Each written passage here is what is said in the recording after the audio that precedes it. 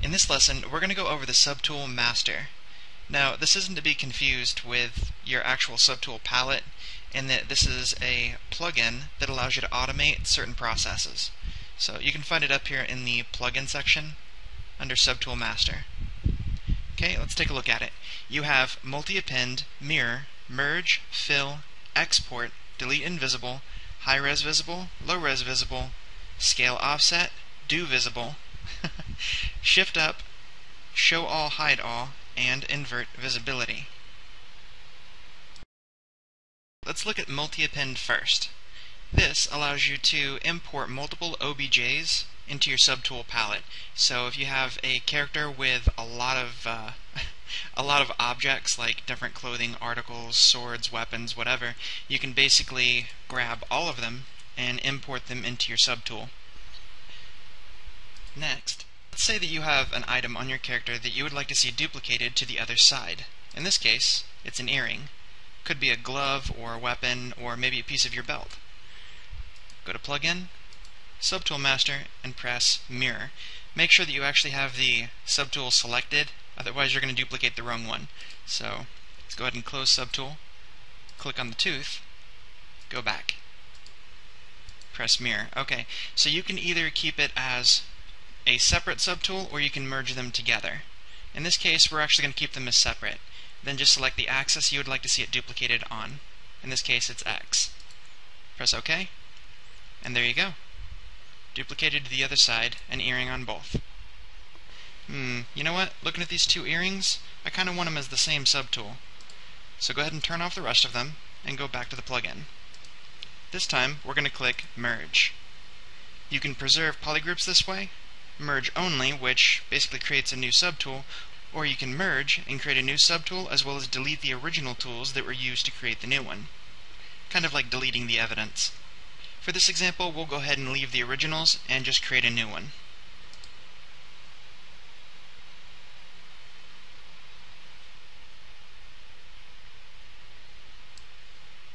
And there you go. You've got a new subtool where they're both merged together, and then you have the originals. Now keep in mind, you could have deleted these using the other option. The next process we can play with is fill. Now what this allows you to do is fill your entire object, in fact all of your subtools, with the same color, material, or color and material. Now if you notice, the little jewel in his head is actually colored kind of purplish. The rest of him is actually filled with white. So let's say you want a clean slate across your entire mesh. You want to get rid of all your poly paint. Go back to the tool, click Fill, and say Color. There you go. The jewel is no more. Well, the color is gone, but the geometry is still there. Moving on. Next, we have high-res visible and low-res visible. These basically just affect the subdivision levels on whichever tools with this little eye icon next to them, which basically means that they're visible. So you either get low-res or high-res. It shows you the subdivision levels accordingly. So if I press low-res, see, it lowers the resolution on all of them down to their base resolution, or their subdivision level 1. And if I go back, Subtool Master, and say high-res, it'll bring them back up to their highest subdivision level. Then we have scale offset. This is used to basically fix any of your size issues when exporting. So let's say you're trying to export each of these subtools as a separate OBJ, and when you bring them into Maya or 3D Max, and all of a sudden these earrings are actually just the exact same size as his head, or maybe his head is as small as the earrings, and you're basically having size issues. You know, it looked perfect inside of ZBrush, but when you exported it, it kind of looked funky. Well, click this and it'll make sure all of your sizes are correct, so it kind of just resets them. Then we have something that's got a pretty comical name. It's called Do Visible. Now this actually has a lot of functionality with a really odd name. But anyway, you've got it gives you the ability to subdivide all of your tools by one subdivision level. You can reconstruct subdivision levels. Then you've got correct duplicate subtool names.